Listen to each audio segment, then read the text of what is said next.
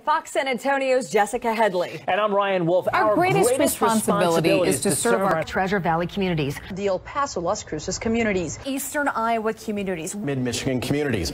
We are extremely proud of the quality, balanced journalism that CBS 4 News produces. But we are concerned about troubling trend of irresponsible, one-sided news stories plaguing our country. The sharing of biased and false news has become all too common on social media. More alarming, some media outlets publish these same fake stories without checking facts first. The sharing of biased and false news has become all too common on social media. More alarming, some media outlets publish these stories without checking facts first.